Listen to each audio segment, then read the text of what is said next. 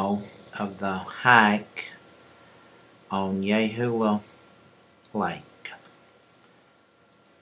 First thing I want to do is create a profile here, an elevation profile of the hike.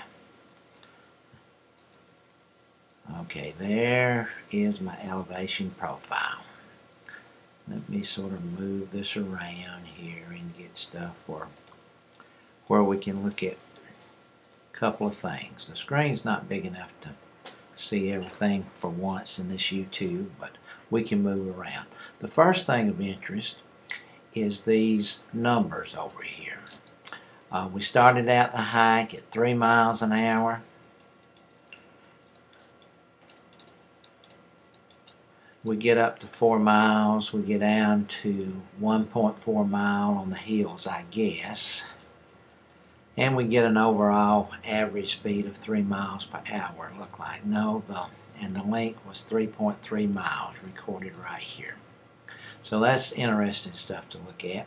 Down here, if I click on this one, and then click over here on, say, another hilltop, I can go up here and I can see that section of the trail highlighted. I can come over here, and the gray area is the points that I have highlighted. And this is recording about every 3 minutes. You got the time over here. Actually, it's recording about every 30, looks like every 30 seconds. This is 1.58 and 3. Yeah, it looks like it's recording every 30 seconds, so that's pretty quick. You can set how often it records that stuff.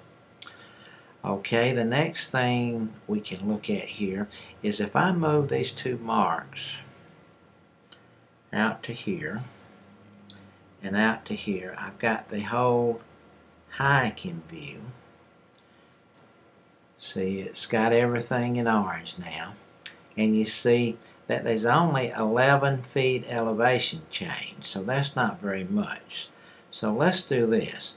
Let's go back to the highest point on the trail here, which is that first hill that we go up after we cross the creek, and we look over here and see that hill is 1,397 feet.